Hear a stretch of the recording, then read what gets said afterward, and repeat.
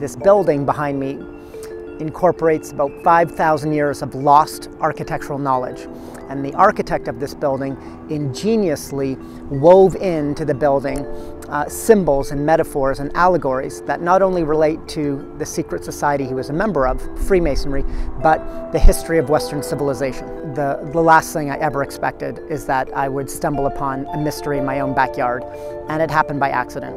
I was driving by this building, which I'd seen thousands of times growing up here, and I spotted something on the roof that eluded me and probably many people in Manitoba for nearly a century, and that's the two recumbent sphinxes directly behind me. And that set me on a quest. I needed to solve this riddle of the Sphinx. However, not in Egypt, but here in my backyard. There is no building like this anywhere in the world. I've traveled throughout Europe, and I've never seen anything of this style. And the reason I stress this is because it not only contains this whole canon of Western civilization, but more uniquely than any other building that I'm aware of, or that's been documented, it also contains this secret language called the Hermetic Code. There were many moments when I thought that I was truly stumbling upon something unique, but perhaps the most remarkable was when I'd seen within the architect's own writings that he placed a series of numbers that he used to design this building.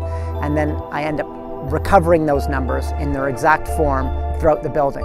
So a kind of like a Hansel and Gretel story, he left a series of breadcrumbs hoping to be figured out, and there I was knowing full well that I was solving a riddle that he left for us nearly a century ago. I've toured about 25,000 people to this building, but there was one encounter that I was truly marveled by, and that's when I had the opportunity to tour the Prince of Wales. But what he didn't know is that the room I'd introduced him to was a reconstruction of the greatest temple ever constructed, but unfortunately destroyed over 2,600 years ago.